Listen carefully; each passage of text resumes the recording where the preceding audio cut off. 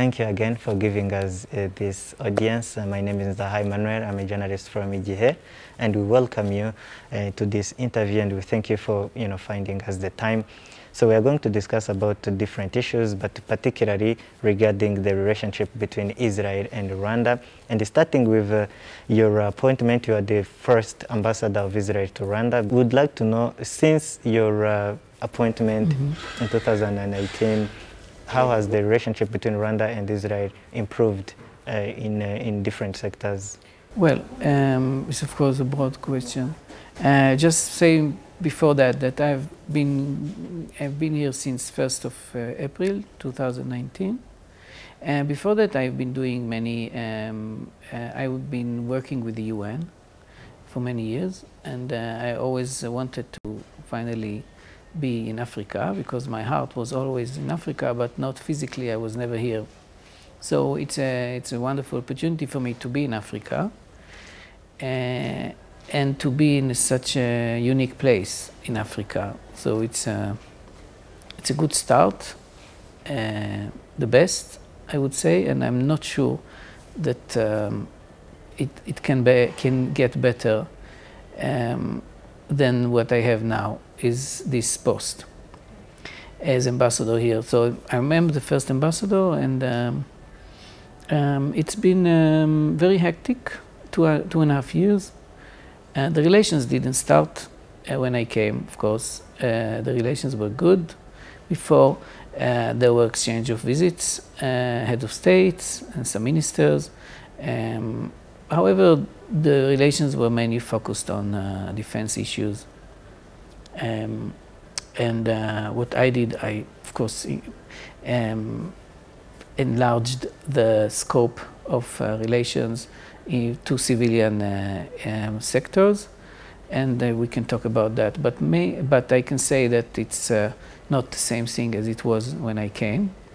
And not everything is because of me, of course. It's because I'm here, and there is a movement, Flights began immediately, like a bit after my arrival, and flights were the president's vision, that if you have flights, then you have interaction, then you have trade, you have people, business people come and go, and tourists, and they talk about Rwanda, and they come again, and it develops to a new magnitude of relations, which was true. And many tourists came, a lot. The first time ever they heard about Rwanda as a destination. And it makes the difference, because many of them are businessmen, and they will come, and they came again to do business. So it was really a good beginning. Then, of course, came COVID, and 1.5 years of these 2.5 years were a bit more slow, I would say, mainly in the sense of our program of capacity building that we have is the crown of a jewel, or jewel on the crown of the Israeli activity in the world, and this stopped, unfortunately, and everything went to the virtual world. But still businessmen came.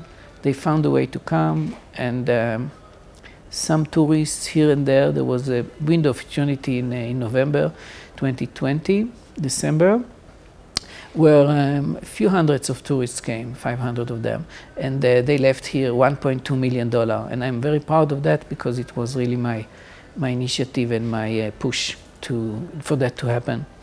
So, of course, there are other sectors which we can mention, of course, agriculture and water management, education, health, all these issues that we do since I'm here. Pandemia was here, and I was very helpful in even bringing him some vaccines here. I was the first to bring any from Israel, and since then we are trying to bring PPEs, and soon I could say that we are going to bring 55 beds for hospitals that will make a difference for hospitals here. So the pandemic made the difference. We didn't plan it, but the relations on public health really deepened. Both in capacity building, doctors are coming here, they teach, and also on equipment. So And then come, of course, the rest of the issues which we can talk about. But in principle, it started very nice, it grows, and the fact that there is an embassy here must help. Yeah. You talked about different issues which we're going to kind of tackle one by one, starting with the Rwanda going to Tel Aviv. How has that flight actually deepened the relationship? You mentioned the tourism. We know there has been some discussion with RDB to kind of improve tourism. So if you can elaborate further, how did Rwanda improve the relationship in terms of tourism? Yes, and it's of course a matter of RDB and the tourism sector here.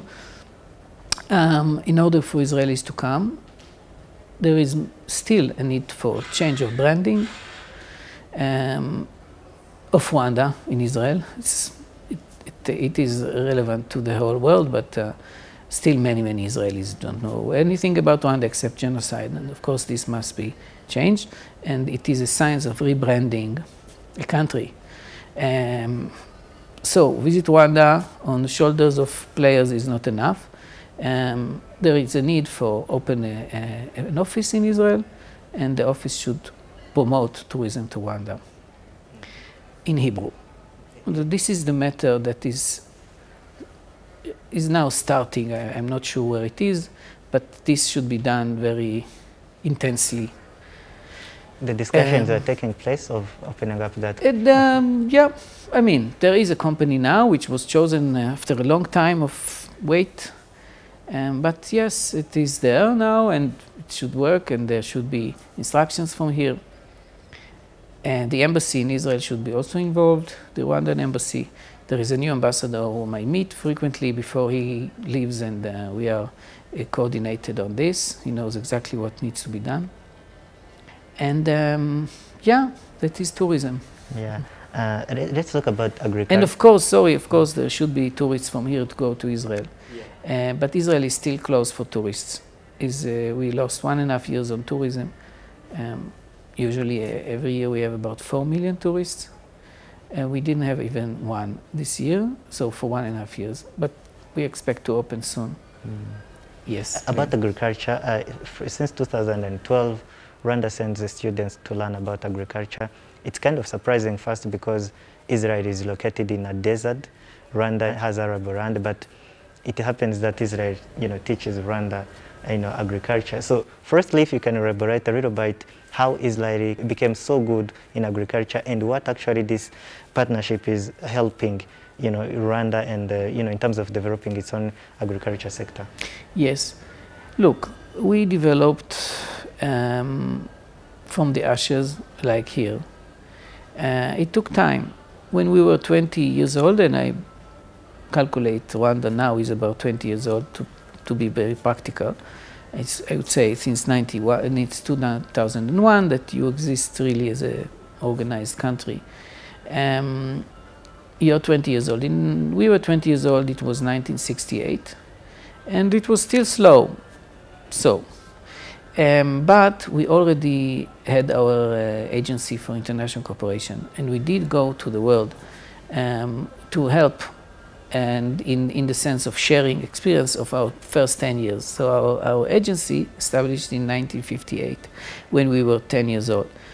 At that time, we allocated 1% of our budget to the ODA, 1%, which is now, the world is talking about 0.7. Now we are much less than 1. We are actually 0.1, but that is because of different issues. Anyway, in 1958 we started our agency, and we put emphasis on 2 sectors: empowerment of women, which is called today gender, but it was then the name, and agriculture. And we shared our experience. So our agriculture did not start in 48.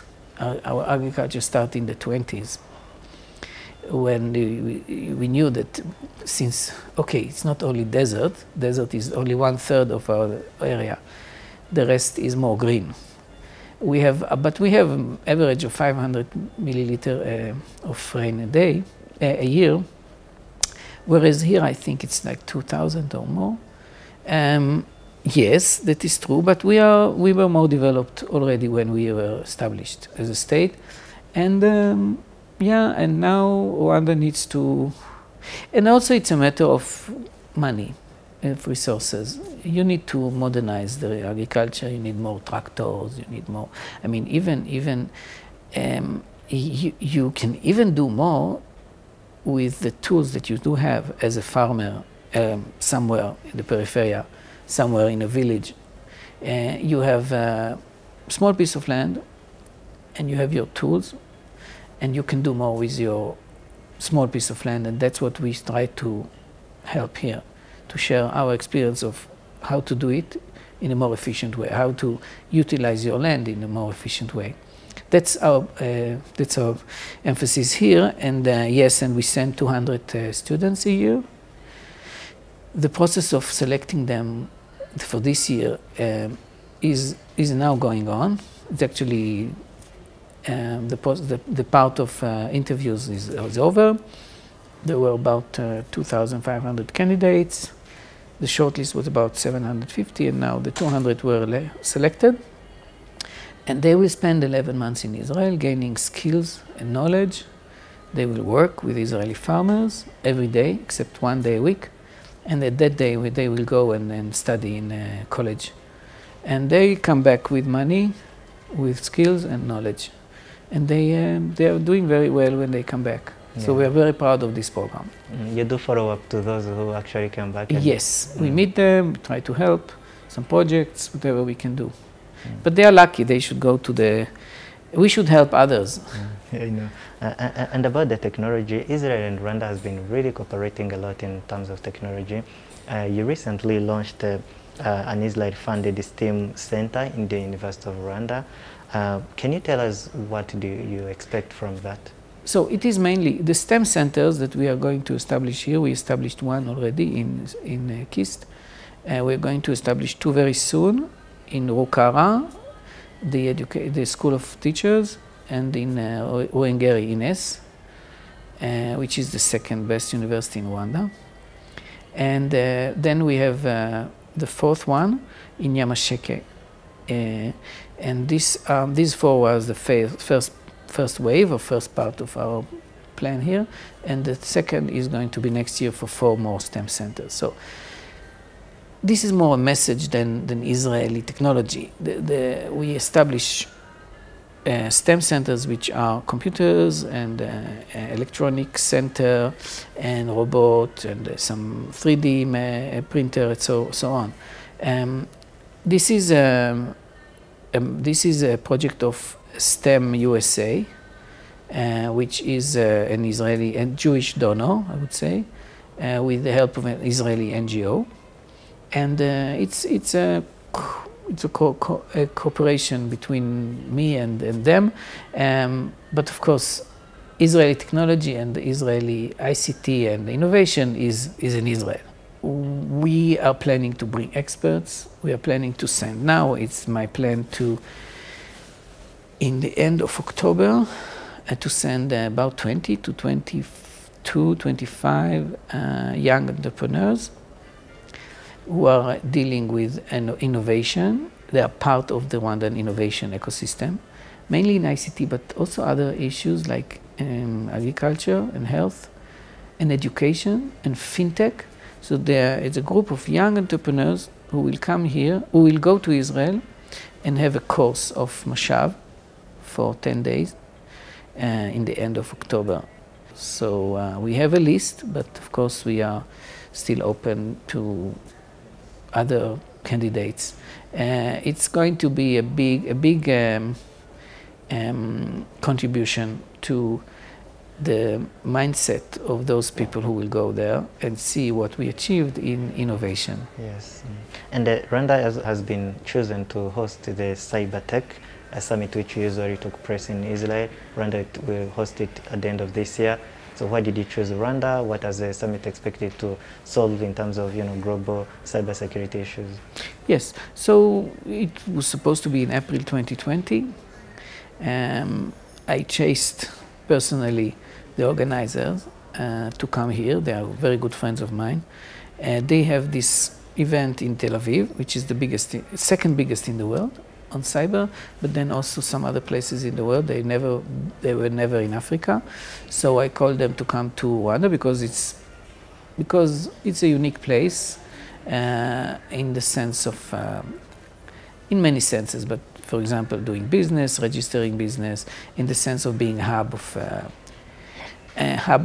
or the vision to be a hub of innovation and ICT. It's a connected place in principle. You have internet in principle all over the country. You have a good coverage of, also in principle, good coverage of phone and 4G. So it's organized ICT-wise. For sure, they did a very good job. So and threats are here in cybersecurity, and it doesn't mean only border protection. It means all the facilities that are national, that are as a national bank or as a new airport or whatever you can choose, needs to be protected. And I think it's a good place to start this event in Africa. So Israel is planning to build a hospital in Rwanda. So we would like to know, I mean, what's the plan for that? What will the hospital be treating specifically? It's not a hospital that is being built by Israel. Israel is not building hospitals around the world. There are investors who want to make a difference here. They are from Israel. They are private sector. Our private sector is completely independent. Of course, I can invite them, I can connect them, that's what I do. But it's not the Israelis building a hospital. Yeah. So they will come. In the first phase, this specific person is planning, yes, to build a hospital of 100 beds or so, I think 100 or 120 maybe, which is good. I don't know, it's the decision of the Ministry of Health. What will it serve? Is it going to be COVID or other things? And it is going to be in Bugaserai, if I'm not mistaken, in Nyamata, I think. So this is something that I promote, I talk about with Israeli investors, and they come, and this is very good. As I said, we are trying to help in the issue of health, to boost the health system. I'm doing it together with my friend from the President's Office, Fiseha, Senait. She's the advisor of the President on health issues, and also she's the representative of Suzanne Buffett Foundation. And we are collaborating now, and we are going to send very soon 6 general managers of hospitals here for a course on hospital management in Israel. They were supposed to leave in the middle of August, but it was postponed. I hope it will take place in October. Okay. You recently said, it's also quoted, that Israel will take Rwandans to the moon. I don't know if you remember that. Yes, of course. What did you mean? So no, it's not taking to the moon. It's a headline. Yeah. It was supposed to be a competition of schools around this year during 21, because we are sending, again, it's a private sector issue, but Israel is going to send to launch. Well, there are 2 things. First of all, another satellite to the moon. And then also Israeli astronaut is going to join a NASA program of another satellite, project, not to the moon, but to space. And so the suggestion was that there will be a competition among schools to pick an experiment that the children will propose of what kind of a thing you can do in space without gravity. It can be in physics, in biology, and whatever, chemistry. The sky is the limit. Space is the limit. But for now, there was not enough fund founded for that. But I still hope. I'm still optimistic. Yeah, Rwanda recently launched the Rwanda Space Agency. Yes. Do you have any Of cooperation? Course. Of course. In which way? In every way. Yeah. I mean, there is a collaboration. There are constant interaction between the Israeli Space Agency and the agency here, and we also have a good collaboration between the Rwandan Cyber Security Agency and the Israeli one. Yeah. Rwanda and Israel share the tragic history of genocide. We know that in the process of genocide there is the last step of denial. Rwanda is actually encountering a lot of it recently, in the recent years. We are pretty sure that Israel also passed through that period. What advice can you give Rwanda as a country which has gone through the same tragedy and the same process? How can Rwanda deal with the denialism which is growing? Yes. Actually, when you talk about denial, it started before the end of genocide. It started many years before. It was actually going on, went on during the period before genocide and during genocide, and it was the preparation to deny it as it was done. And of course now it's still going on. So yes, in our case it's a bit different because yes, there was a Holocaust denial, but it's getting less and less effective. What I do suggest, and I do it, is I talk about the need to remember, the need to talk, the need to share your story. And in Israel we print about 200 books a year about the Holocaust still. There need to be more sharing of each individual story. Need to be more people who talk about their experience, even make videos or some kind of a radio talk, if not writing. Writing stay forever. That's what should be done. And this is to prevent denial. Of course, it is also to heal, and to talk to the second generation. They should know of what went on here in order to prevent the next genocide in the world. But also, of course, to prevent denial, because you cannot prevent denial if you don't share your story. It's very simple. Yeah.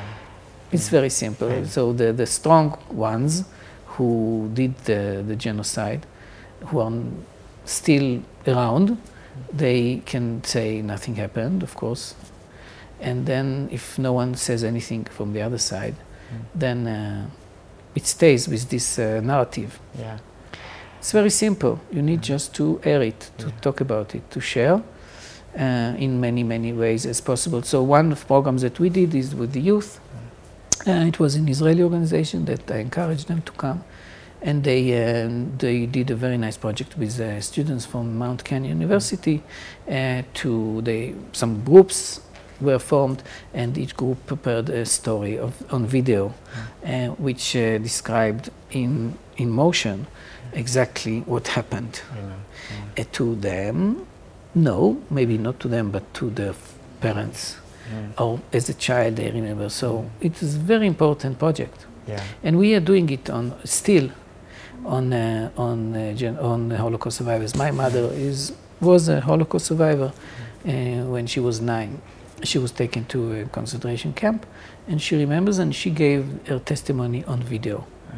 It's a project that Steven Spielberg is doing in Los Angeles, and finance everything, and it's a good project. Lastly, let's talk about your personal life in Rwanda. You've been in Rwanda for this long. I mean, how have you enjoyed the country, if I can say that? I've been everywhere almost, and I still have a few places to go, but both as a tourist and also for work. I know very well the country. I think this is my job. This is what we are trying to do. We are trying to be very everywhere, to know everyone, and to, when there is a need to make a difference or an impact, it is easier to do when you know places and you know people. Finally, as we conclude, we know that Israel and Palestine have had a problem for so long. Many people here don't actually even understand what's going on. So I would like to ask you in brief, what do you think will be the long-term solution for this problem? Well, I've been many years in the ministry. Actually, the first part of my career was on the peace process, and I was working with Shimon Peres, who was the man behind the peace with Palestinians. It was exciting times, and so of course a solution must come, but both sides need to work on it. There are two narratives, and there are two, I would say, in equal terms. You have to give up, and they have to give up, and unfortunately now there's no partner, because Hamas took over. This is an extreme movement of in Gaza, and if there will be elections in West Bank, it might happen in West Bank.